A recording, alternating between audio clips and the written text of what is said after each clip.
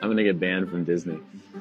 I swear, we're about to get banned from Disney. Last summer, I got my cake pops removed, and the plan up until recently was to get my marshmallow wand reconfigured into a marshmallow tunnel. Unfortunately, a few weeks ago, I noticed some hair regrowth on my marshmallow wand. That's bad because the outside of the wand is what becomes the inside of the tunnel, so you don't want hair growing there or else it's very uncomfortable. So I talked to my surgeon and he said that it would be best to postpone the procedure until after hair removal is complete. This is obviously disappointing because I was really excited to have a marshmallow tunnel sooner. That being said, it is still happening. We're just not sure when it's happening. Hair removal is a fickle thing and it's really hard to predict when it will finish. But my hair removal technician thinks it will be before the end of the year. So, fingers crossed.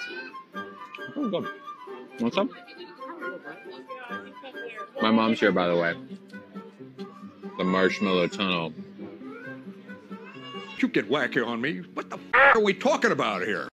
So what we all basically just saw in that first clip was a grown man dressed like an adolescent girl sitting in a park for kids talking about getting his wedding tackle lopped off.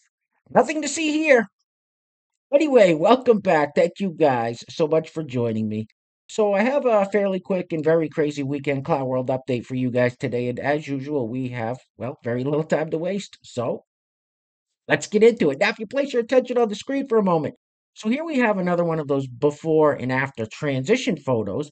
If we look at the before photo, we have a young, healthy man in the military with a little smile on his face, holding his rifle, looking like he's ready to kick the tires and light the fires. If we look at the after transition photo, we have the same young man looking a little sickly. He grew his hair out, put some makeup on, pierced his lip, and is wearing a woman's blouse and trousers. Welcome to the cult of gender ideology. Mm, mm, mm.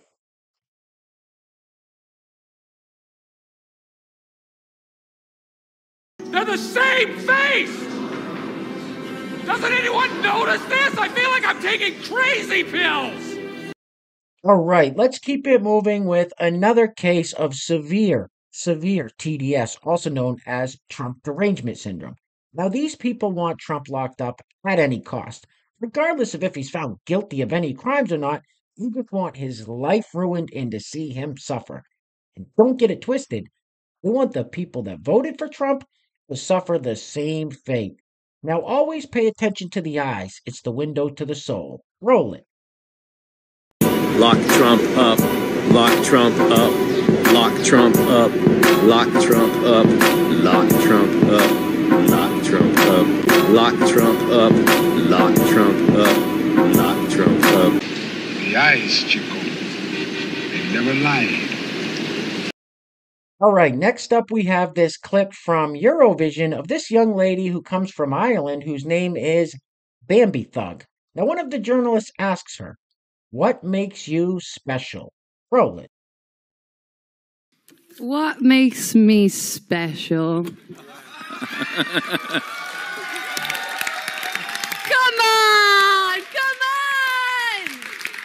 Do you know what makes me special? I'm a queer. Woo! And I'm a witch! And I love art. I love drama. I love theater. I'm going to give you a show. I forgot the rest of your question because I'm dissociated. What did you say? I'm a queer. Woo! And I'm a witch! She's fit for a straitjacket. This broad's 3 ways towards the weekend. All right, next up we have this pink-haired young fella who is a biological man that identifies as a trans woman and, of course, calls himself a transbian or trans lesbian. That's not relevant to this clip. Here he's doing one of those TikToks where he's having a discussion with himself and pretending it's two people. And he's talking about trans people in sports. And he says, "How can we create our own league when there's less than 100 of us?" Less than 100 of you? I've done over 900 videos on this channel, and there's generally at least one or two in each video, so how the f did you come up with less than 100? Roll it. Transgender people want to play sports so bad, they should just create their own league. How? There's less than 100 of us. How are we going to create an entire league for transgender people with only 100 people? And what sport's it going to be? We only get to play one sport? And is it going to be a trans women's league or is it going to be a trans men's league? Because I'm sure you didn't forget that trans men exist too, right? I mean, not to be rude, but how is any of this my problem? It wasn't a problem until you made it one. Transgender people have been competing in sports as long as sports have existed, and it's never been an issue until you made it one. Bye. Who the f*** do you think you are, you crazy little shit? Right, so let's go with his estimate for a minute that there's less than 100 of them. So he wants to change all of society's rules in sports and everything else for less than 100 people? That's why most of them sound like selfish, self-centered narcissists. Anyway, next up, so here we have the woke comedian again. We've seen him here on the channel a few times before. Now, he identifies as trans non-binary and uses they-them pronouns. Now, what's interesting about this clip is that if Dave Chappelle or any other comedian talks about trans people in their comedy act, get mercilessly attacked for it. This fella can get up here and talk about straight people and it's no big deal. No double standard there. Roll it. Stand-up comedy and there's lie-down comedy. And that's heterosexuality. I'm just joking. Can't you take a joke? Sounds like we have some straight people in the crowd tonight. Congratulations. Thank you for being you. Seriously. Namaste. Stay, bitch, stay. I'm literally obsessed with you guys. That's me being culturally sensitive. You guys, yeah. This is a safe space for straight people. You're allowed to laugh at me for the next hour and not get called transphobic. The major fangirl, I follow some of your community leaders on Instagram. It's important to diversify your feed, okay? And cisgender heterosexual influencers teach me so much about love and light. I've been watching from afar to learn more, and I finally figured it out. Heterosexuality is a masochistic endurance performance art piece where you run into a wall over and over again, and you're miserable, but you just keep going because brunch. Yeah, that's not funny. So that was the punchline? Brunch? Anyway, next up, so this lovely young lady says that white people walking on the sidewalk are the biggest problem in Chicago. Now, this gets clipped off at the beginning. She says, somebody should write a book about, she'll take it from there. Roll it. About how much space white people take up on a sidewalk. I really think it is such an interesting thing to observe just out in nature. I feel like even with the least spatially aware black or brown person, white people possess even less spatial awareness. Anytime there's somebody in my way here in Chicago, it is a white person. And I wonder if this lack of spatial awareness has led to all of the white women who are claiming Chicago's like really unsafe for them. They've had all these scary things happen. Because in my opinion, if you lack spatial awareness, you don't even understand how people are perceiving you, and therefore you don't know when you're being perceived as a target. Just to make sure I'm crystal clear when I say this, I am not by any means blaming women for what is happening. This is, of course, a man's problem, but as women, we have to be spatially aware. We need to know 100% how the people around us are perceiving us at all times if you want to be safe. It also takes care of the problem of like letting people around you go around you. You know, when you're walking really slow on the sidewalk, walk at your own pace. I don't care. But, you know, if you feel that somebody's behind you and they're trying to get around you, move.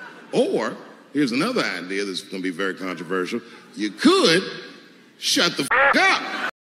Guys, real quick, we don't have any sponsors for today's video. If you'd like to sponsor the next video and help support the channel, there is a PayPal link in the description box below. And I will say your full name as a sponsor of said video unless stated otherwise by you. Man, this is creepy. Ugh. Maybe that would fall under the category of creepy. All right, guys, we're going to be wrapping it up with this man on the street style interview where this young fella asked this young lady, how many dimes are in a dollar? Watching her try to come up with the answer is fucking painful. Anyway, things are clearly getting very crazy out there, guys, so please take care of yourselves. Take care of each other. Till next time, love you guys. Peace. Roll it. Earn $1. How many times earn $1? There's 10 cents is a dime, and then 4 quarters make $1. So, let's see. 10, 20, 30, 40, 50.